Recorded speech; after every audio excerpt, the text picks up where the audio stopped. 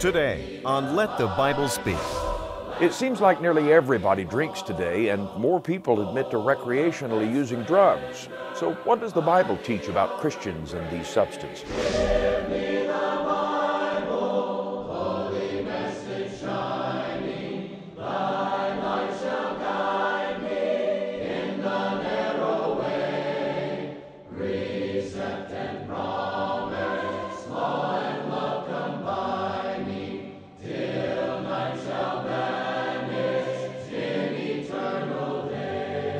And welcome to Let the Bible Speak. It's so good to be with you today to look into the Word of God and see what it teaches about the issues that confront us. Our subject today is in response to one of our viewers who requested that we address the issue of Christians and alcohol.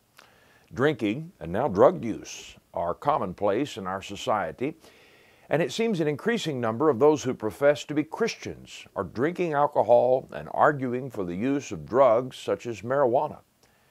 It's certainly legal for people of a certain age to drink, and more states are legalizing the use of certain drugs, with many pushing for the lifting of even more limits. But I want to make it clear today, this is not a legal issue so far as we here are concerned. It's also not an issue of Christians imposing a moral standard on non-believers. I'm not concerned about that today. Rather, I'm approaching our subject from the perspective of those who claim to follow Jesus Christ. Does the Bible teach that it's wrong for Christians to consume beverage alcohol and recreationally use drugs? Our scripture reading today will be found in Ephesians chapter 5 and verse 18, where the Apostle Paul wrote, "And do not be drunk with wine, in which is dissipation, but be filled with the Spirit." Well, we'll look at this passage and several others in our study today, Alcohol, Drugs, and the Christian, after a song from the congregation.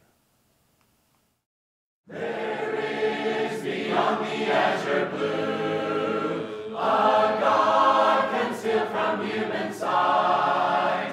He tinted skies with heavenly hue and framed the worlds with His great might. There is a God. He is alive. In Him we live and we survive. From dust our God.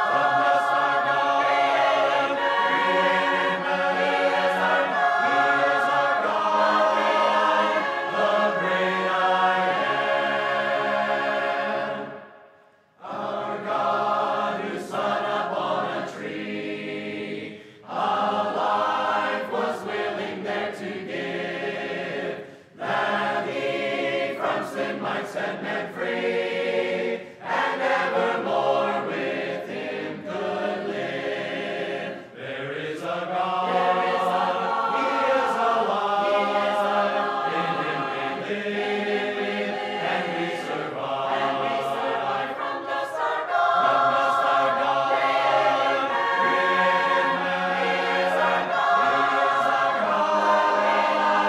The great I am.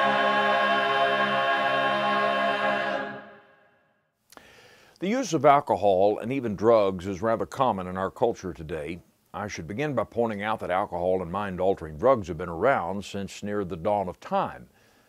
But in our modern world, most of the stigma that surrounded alcohol just a few generations ago, and as I say now even drugs, is quickly being removed until a majority of people from all walks of life, all ages, not only drink, but do so rather openly. Since the young people of the 1960s have come of age and have produced even younger generations, attitudes are quickly changing about recreational drug use, such as marijuana. According to the 2018 National Survey on Drug Use and Health, which is an annual survey, 86% of people aged 18 or older say they have consumed alcohol at some point. 70% have done so in the past year. When the survey was taken, more than a quarter of all adults in the United States admitted to binge drinking. Well, those numbers are easy to believe since you see alcohol being consumed in most social settings today. You don't have to go to a back alley bar to see people consuming alcohol and to witness the party scene revolving around alcohol. Even restaurants such as Cracker Barrel and some fast food restaurants began serving alcohol in recent months and years. In fact, the use of alcohol is now so common and so accepted that you're seen as very strange if you don't ever imbibe it. And drugs are following a similar trajectory. According to the CDC in 2019, some 48 million Americans claim to have used marijuana. We're seeing more states and municipalities loosening restrictions, and the sale of it is no longer something taking place in a darkened alleyway, but in businesses along the highways and byways of these states. And you shouldn't doubt that other drugs will be destigmatized and even legalized in time. And of course, we're seeing the epidemic of drug addictions and overdoses, especially when it comes to prescription drugs, such as painkillers. That's becoming quite an epidemic. We're becoming a society, simply put, we're becoming a society that is either drunk on alcohol or high on drugs, and the effects of it filter right down through our society and are wreaking havoc on minds, bodies, families, careers, hopes, and dreams, and souls. The Bible unequivocally warns of such effects and condemns drunkenness as a sin. If a person claims to be a Christian and believes it's all right to get drunk or high on drugs, well, they're simply ignoring what the Bible plainly says, or they're unaware of what the Bible says. In the Old Testament, for example, we have numerous warnings about drunkenness. Proverbs chapter 20 and verse 1 says, "Wine is a mocker, strong drink is a brawler, and whoever is led astray by it is not wise." And then in Proverbs 23, verses 31 and 32, "Do not look on the wine when it is red, when it sparkles in the cup, when it swirls around smoothly. At the last it bites like a serpent and stings like a viper." The New Testament even more plainly condemns drunkenness, such as in 1 Corinthians chapter 6, verses 10 and 11, where Paul lists drunkards or people who become intoxicated along with several other sins of the flesh, and he flatly says that they which do such things shall not inherit the kingdom of God. Now that's not my opinion, that's the Word of God. Paul says that drunkards, and that's the Greek word methusos, which means to become tipsy or intoxicated, according to both Strong and Thayer. Paul says those who do so without repentance will not be saved. So a drunkard is not necessarily talking to somebody who's laying out in the back alley whose life is completely spun out of control. Drunkenness is someone here who is under the influence of intoxicants. A drunkard cannot live a Christian life without repenting of his or her sin and ceasing to become intoxicated, according to Paul. Now, if Paul didn't teach that, he didn't teach anything. So why is drunkenness wrong? Why is the Bible so against it? One reason set forth in the Scriptures is that it takes a sober mind to serve the Lord and thus remain in control of one's thoughts, speech, and actions. You can't serve the Lord if you don't remain in control of your heart and your mind and your body. I want you to listen to a series of passages that exhort and admonish the Christian to always maintain a sober mind. Paul, when he reminded the Thessalonian church of the approaching day of the Lord, he said in 1 Thessalonians 5, beginning in verse 5, "You are all sons of light and sons of the day. We are not of the night nor of darkness. Therefore let us not sleep as others do, but let us watch and be sober. For those who sleep, sleep at night, and those who get drunk are drunk at night. But let us who are of the day be sober, putting on the breastplate of faith and love, and as a helmet the hope of salvation. For God did not appoint us to wrath, but to obtain salvation through our Lord Jesus Christ." Now, Paul here is simply warning that sobriety is necessary to please the Lord and to avoid His judgment. Now, the Greek word that Paul used, which is translated sober there and in other passages, is the word nepho. Vine says that it signifies to be free from the influence of intoxicants. Now, that same word is used in other passages in a very similar context. Peter, for example, in 1 Peter chapter 1, said, beginning of verse 13, "Therefore gird up the loins of your mind, be sober, and rest your hope fully upon the grace that is to be brought to you at the revelation of Jesus Christ, as obedient children, not conforming yourselves to the former lusts, as in your ignorance, but as He who called you is holy, you also be holy in all your conduct." And listen to his dire warning in 1 Peter chapter 5 and verse 8. He says, "Be sober." Again, that's a commandment. Be sober, and it's the same Greek word.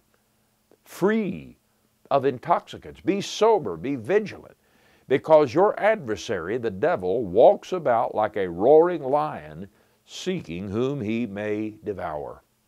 Now, you see, the devil looks for opportunities to work in our lives and to lead us into sin and into all manner of mayhem and ultimately into destruction.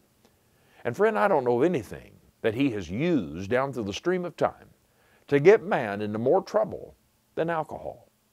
I mean, take a tour of the Old Testament and see how strong drink got some otherwise good men at times into some serious moral trouble, including Noah, who became drunk, and that situation caused his family to go into sin.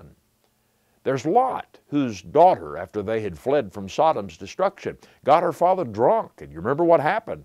She led him to commit incest with her, and an evil nation descended from that son born to that illicit union, the Moabites. They were menaces to the people of God down through the ages.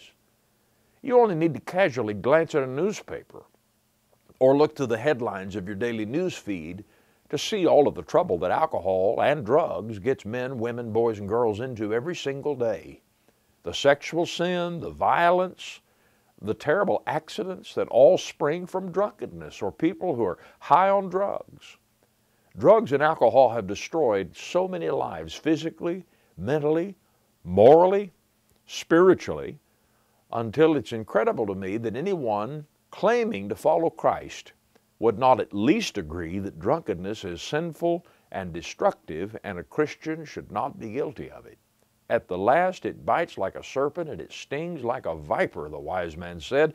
And Peter says if you want to keep the devil from destroying your soul, you need to remain sober and vigilant. But the question now is, what about drinking in, quote, moderation? What about social drinking or casual and limited recreational drug use, which is becoming more and more acceptable today? Can a Christian drink as long as he doesn't become what people would define as intoxicated? Or can a person use drugs as long as he or she doesn't become addicted or lose control of his or her actions? Well, we need to ask the question, what is drunkenness according to the Bible? Now, for a child of God, that's the standard. It's not what the law of the land says. That doesn't matter. It's not what a doctor says. It's not what a breathalyzer test may reveal. So far as our investigation today, so far as the Christian's relationship to God, the Word of God needs to define that. Does the Word of God tell us what drunkenness is? And if so, that should be the standard for a person who's trying to please the Lord. Let's look at our text again, found in Ephesians chapter 5 and verse 18.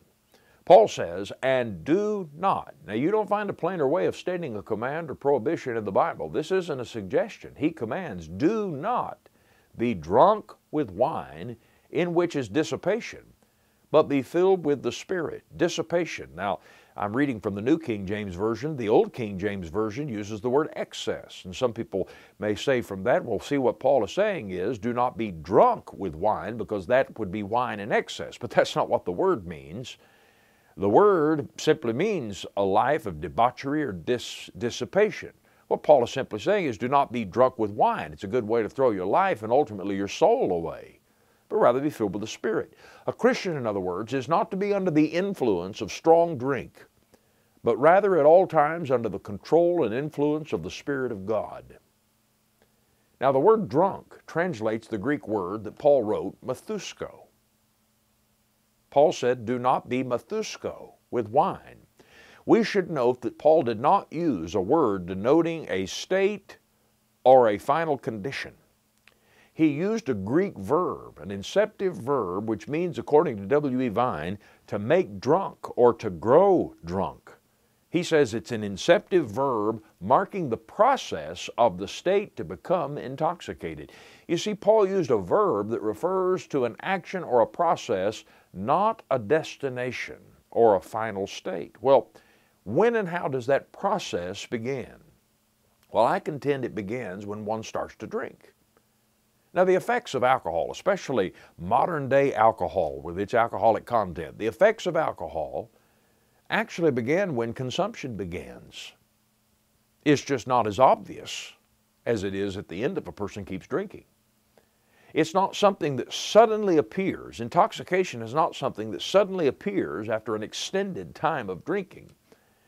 It is a sometimes slow process that incrementally begins when a person starts drinking and gradually increases from one level to another. And one of the reasons that alcohol gets so many people into so many bad situations, and drugs are the same way, is because it has a subtle effect on the mind and body, lowering inhibitions, slowing reflexes, dulling the senses, often relaxing control over one's thoughts, words, and actions. And that opens the gateway. People think that drunkenness is reaching a point that a person exhibits extreme effects and totally loses control or passes out. But friend, drunkenness is a process set in motion long before one reaches such a point. Even low concentrations of alcohol began to cause physical and mental changes. According to some experts, within 5 to 10 minutes of a first drink, changes begin taking place in blood pressure and body temperature, concentration. And as the person continues to drink, the process can progress to dizziness and impaired vision and decreased coordination, and the speech becomes slurred. Lowered inhibitions. A person becomes less aware of what's going on, and he is losing control. Decreased coordination. Mood swings. Ultimately, physical sickness. It can finally lead to unconsciousness and ultimately lead to death. Now my question is, if drunkenness, according to Paul, is a condition, at what point is that condition reached? If Paul's talking about a state that one reaches, what is that state? Shouldn't a Christian who's interested in remaining sober, as the Bible commands, simply avoid the process?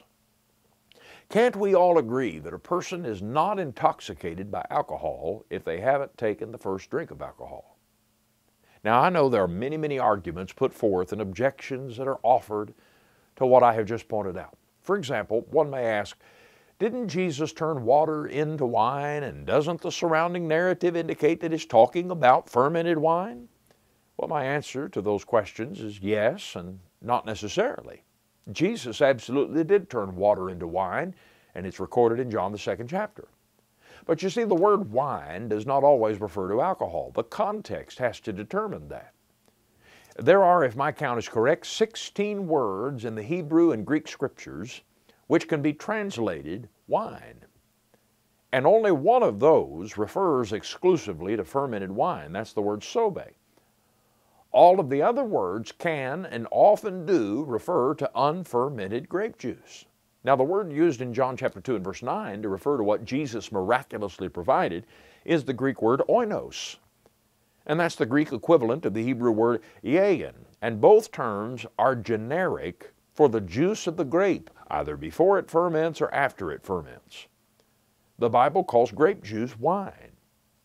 Now, yes, sometimes those words refer to fermented wine, but not always, not necessarily. In fact, in many places, especially where it's called new wine, it does not refer to alcoholic wine. It can even refer to other products made from grapes. Numbers chapter 6, verses 3 and 4, and Jeremiah 40 and verse 10 are just two examples.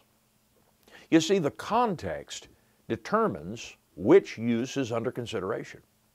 So Jesus could have turned water into grape juice or intoxicating wine according to the word itself, oinos. Which is it? Well, context has to determine that.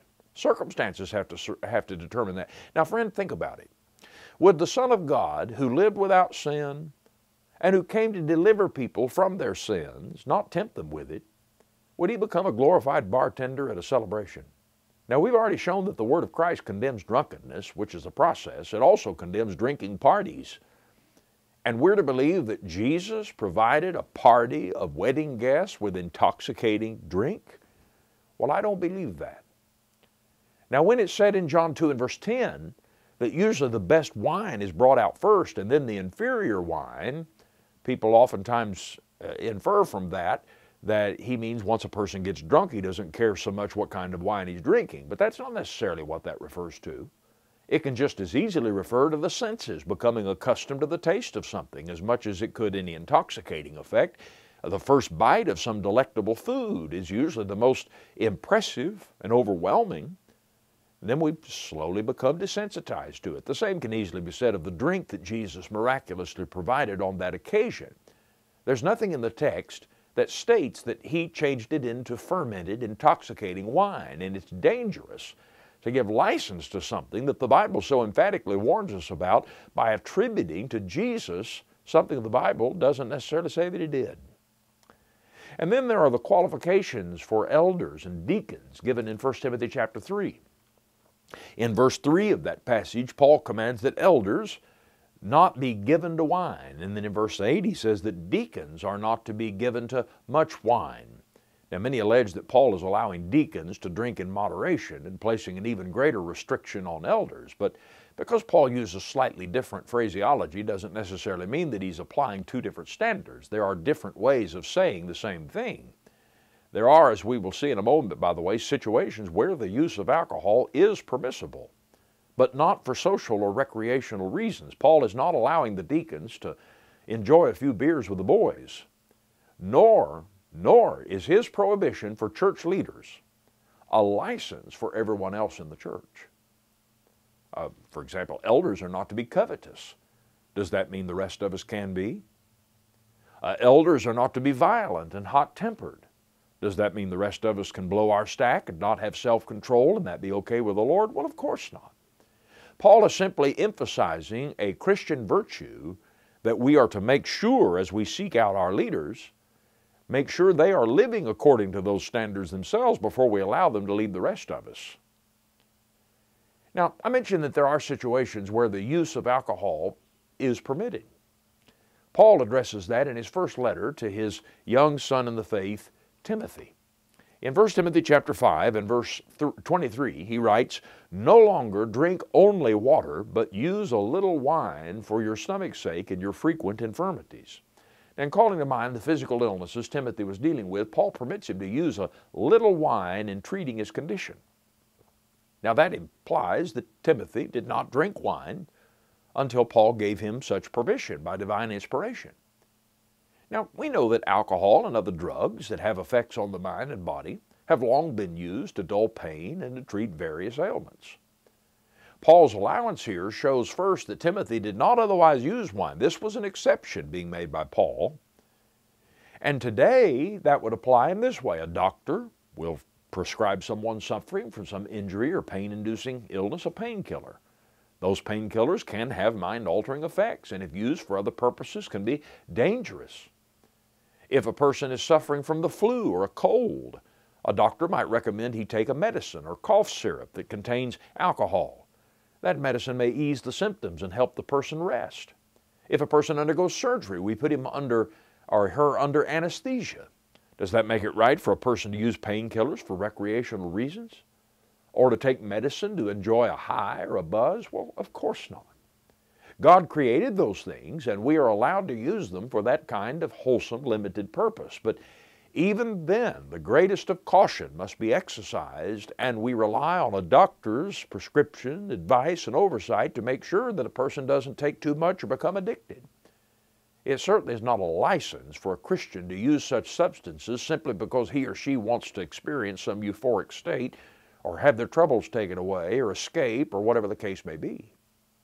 Now, so much more can be said, but I want to ask you a serious question. Why drink? Why drink? With all there is to drink in the world today, why drink alcohol? Do you say, well, to have fun, to loosen up and have a good time? Well, my friend, listen to Peter in 1 Peter chapter 4, beginning of verse 3. He says, "For we have spent enough of our past lifetime in doing the will of the Gentiles when we walked in lewdness, lust, drunkenness, revelries, drinking parties," he says, "and abominable idolatries. In regard to these, they think it strange that you do not run with them in the same flood of dissipation, speaking evil of you." Paul said in 1 Corinthians 15:33, "Do not be deceived. Evil company corrupts good habits." Now, if you have to pick up a glass of alcohol or do some drug to be sociable or have a good time, what crowd are you running with? Where are they leading you? Why drink? Is it to take away problems? The Christian is to turn to Christ and His Word, His forgiveness, His promises, His peace for comfort and direction in life, not a bottle. Christ is our refuge in this troubled world, not a glass of alcohol. My dear friend, I'm not a doctor. I'm not a biologist. I'm not a psychologist or sociologist. But I know this one thing. I can say it with all the confidence in the world. A person who does not drink will never become an alcoholic. And the same is true with drugs. And with all the warnings in God's Word, with all the broken lives, wrecked homes, and shattered dreams, shouldn't we as Christians be running away from it as opposed to turning to it? Redeemed am I love to proclaim it, redeemed by the blood of the Lamb, redeemed for His infinite mercy, His child and forever I am. Redeemed, redeemed, redeemed, redeemed, redeemed by the blood of the Lamb, redeemed, redeemed, redeemed, redeemed, His child and forever I am.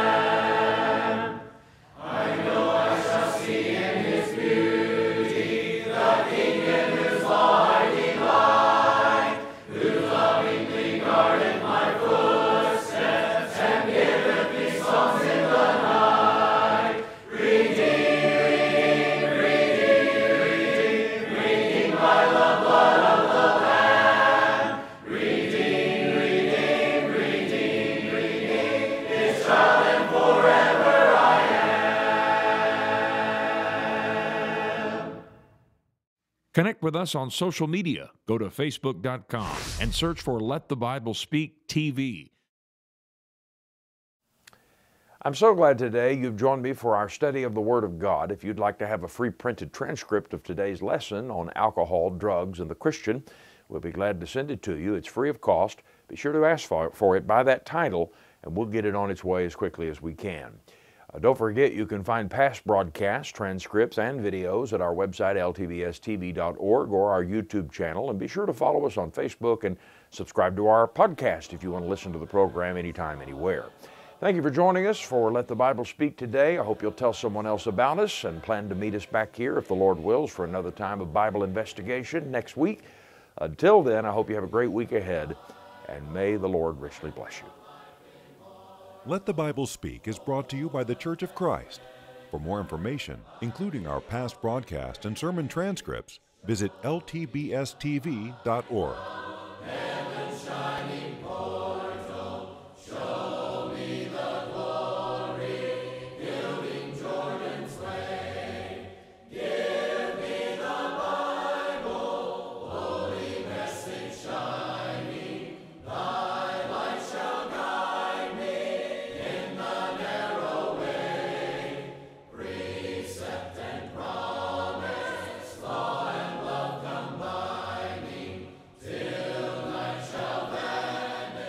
Thanks for being with us today.